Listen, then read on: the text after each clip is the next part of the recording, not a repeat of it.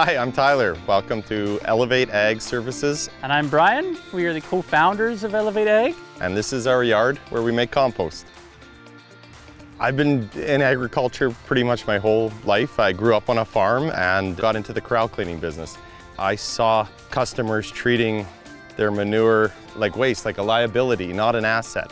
So I have been making compost on our little farm for many years and can see its fantastic benefits, and always kind of wondered, why aren't more farmers doing this? It seems like a no-brainer. Believe it or not, when Brian and I hooked up, he had the same ideas that should be used instead of just thrown on the field and then put conventional fertilizer on as well. We work with our customers to elevate their owned, generated organic resources into a higher efficacy soil amendment and compost blends for use on their fields.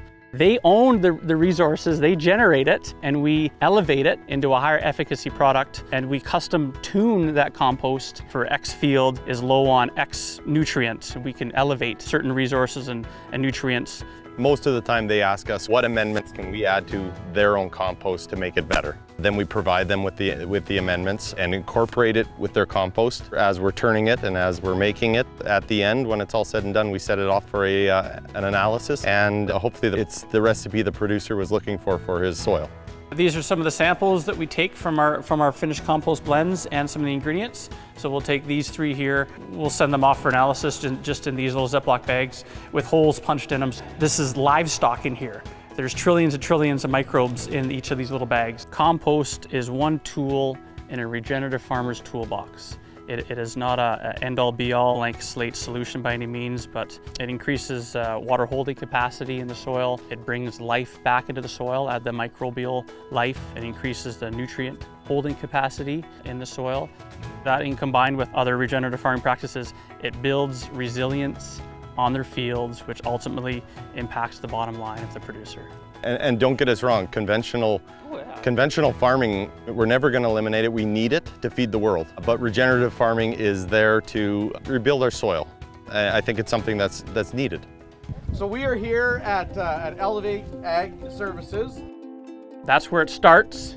And this, a year later, roughly a year later, this is how it finishes. So this is screened and cured finished compost. This is material from one of our local farmers. We know how clean the feedstock is. Just hay and straw and some wood shavings he gets for bed pack, right? So we corral clean that, Tyler and team corral clean that. We windrow it here. This is the raw form material. There's different consistencies of material, but we put that in. We'll blend that material all across the whole row. We'll add in our vermicast extract across the entire row. We'll try to have a consistent blend on the entire batch so that finished compost is consistent as possible. Microbes need just what we all need. They need food, water, oxygen, and shelter. So when the temperature gets up 150, 160 Fahrenheit plus, we'll know we'll need to turn it pretty soon, within a couple days, and that will provide oxygen. So they're using up all the oxygen, available oxygen, quickly, and that temperature starts to come up. If we don't turn it quickly, then it'll start to go anaerobic a little bit. The first turn to the last turn is around 2 months, is maybe like 6-8 weeks. The temperatures will come down. For the most part, it looks like compost, and it'll cure for, we like to see 3 to 6 months.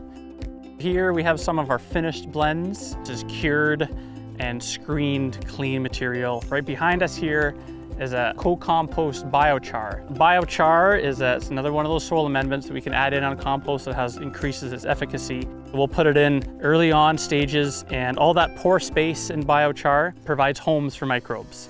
And then this material over here is another custom blend for a customer. Is 2 different feedstocks, 2 different finished composts, just blended together at a 50-50 rate. Good finished compost should smell like the forest floor. If you're gonna buy some material from a garden center or something, you wanna give it a good smell test, and it should smell like a forest floor. Learned from quite a few folks in the industry is you want a finished product that is about the color of 70% cacao chocolate.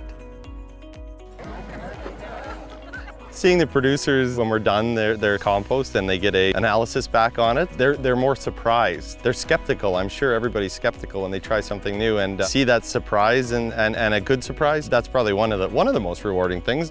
And for myself, I like making compost. I'm a compost nerd. It's rewarding. It makes me happy.